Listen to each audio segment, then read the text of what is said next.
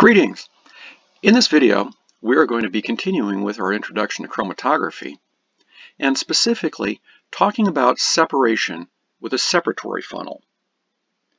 Now, if you remember, the key to quantitative analysis is to be able to separate, either physically or chemically, the analyte from the mixture.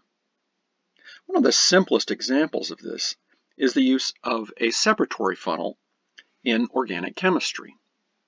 If you're not familiar with a separatory funnel, the concept is that if you have done an organic reaction, you're liable to end up with some mixture. And what you want to do is put the mixture into the separatory funnel and extract the compound that you're trying to isolate.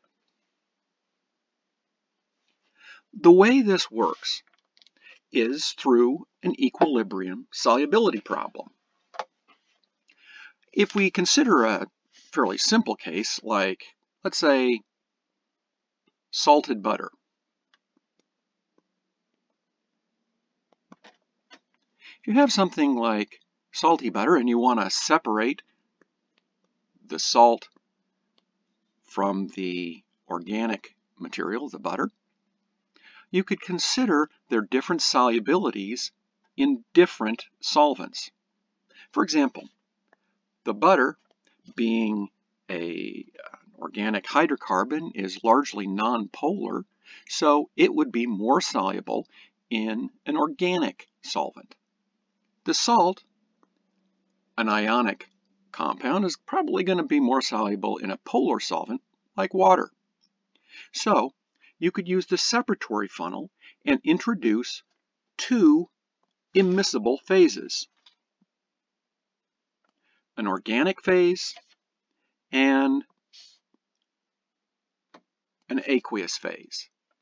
If you put these both into the separatory funnel, because of the differences in polarity, they will not mix. They are immiscible. That will set up two distinctly different layers of solvent in the same funnel. If I want to separate a mixture, what I could do would be to put that mixture into the separatory funnel and shake it up, allowing the salt and the butter to interact with both the organic and the aqueous phase. This will set up an equilibrium for both of those between those two phases. The ability to separate those two things are going to be determined by their distribution coefficients. The distribution coefficient is, in a sense, sort of like an equilibrium constant, except what we're really looking at now is the concentration of the one compound in the upper phase, we'll say the organic layer, compared to its solubility in the aqueous layer, the lower phase. If we're talking about our example with salt and butter, well, the salt will be more soluble in the aqueous phase, so it would be a small number over a big number because it's more soluble in the lower phase, which would give us a very small distribution coefficient. The butter, on the other hand, would be very soluble in an organic phase and not very soluble in an aqueous phase. So we would have two distinctly different distribution coefficients. If we put that into the separatory funnel then and shook it up, the butter would largely dissolve into the organic phase, and the salt would largely dissolve into the aqueous phase. We could then open up the stopcock, drain the aqueous phase out, and therefore physically separate the solution which contained the salt from the solution that contained the butter. Oftentimes, Compounds don't have, a unique solubility in one or the other. So you have to try to do the best you can, considering they may be soluble in both. Considering a case where we have a mixture of A and B. A has a distribution ratio of 4:1. That means that it is more soluble in the organic phase under an equilibrium condition by a factor of 4. B, the other compound we're trying to separate, has a distribution of 1, which means it is equally soluble in the upper and lower phases. These differences in the distribution coefficient allow us to do a separation. If we put the mixture of A and B into the separatory funnel, a 1:1 molar mixture, and we allowed it to separate, then after we did one equilibrium, there would be 0.8 moles of A in the upper phase and 0.2 moles of A in the lower phase, setting up a 4:1 ratio based on its distribution coefficient. B, of course, having a 1:1 or a distribution coefficient of 1, would have 0.5 in the upper phase and 0.5 in the lower phase. So if we did one equilibrium, if we allowed it to separate just based on their solubilities, we would go from a 50-50 mixture to an upper phase, which is about 62% A, and a lower phase, which is 71% B. We have, in fact, increased the purity a little bit.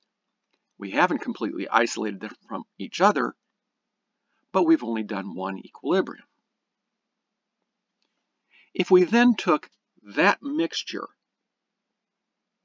and we took the